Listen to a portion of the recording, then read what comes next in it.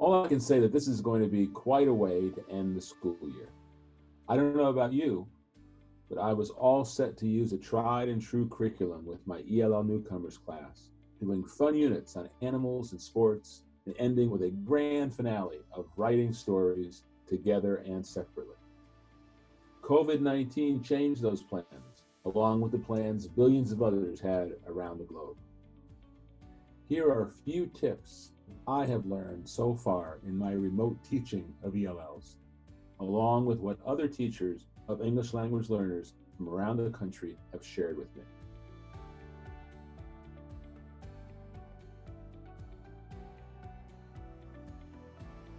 Throw your regular curriculum out the door. If any class can have a student-driven curriculum, it's an ELL class. We can teach reading, writing, speaking, and listening with any topic. And now is the time to do everything we can to teach high-interest topics. I asked my ELL newcomers what they wanted to learn about, and they said the coronavirus, sports, jobs, and the military. Some of them are in our school's JROTC program. Bam! There's my curriculum for the next several weeks. Are they necessarily the topics that I think they need to learn most about to be successful academically? No.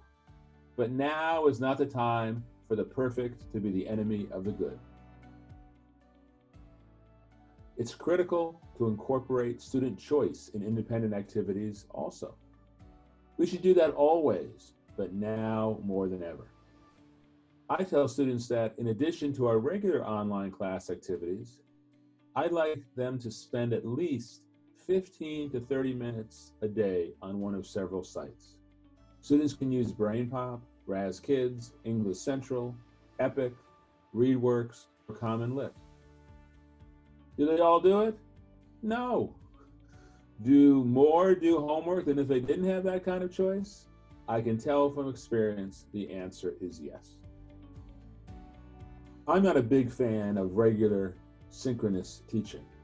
I think generally the lives of our students, with childcare and work responsibilities and juggling a single device among multiple family members, combined with the challenges facing teachers with their own childcare responsibilities, just creates too many obstacles.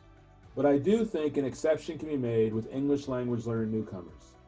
If any class is going to be synchronous, I think that's the one that's worth doing, if at all possible. They need as much live English input and social emotional support as possible, and are a particularly vulnerable population for many reasons.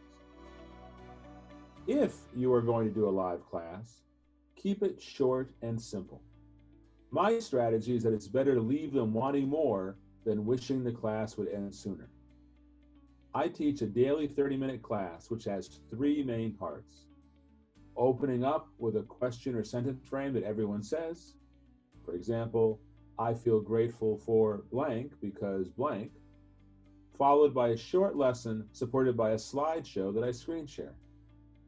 The lesson could include introducing vocabulary with a labeled picture that students repeat in choral fashion. It could include asking students to write a sentence about the photo in the chat box, or they could listen to me doing a read aloud, which they would then repeat.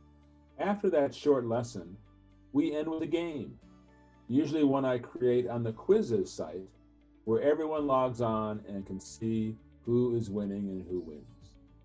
Generally, I do one game for beginners and another for students who have been here for a little while longer, and they play the games simultaneously.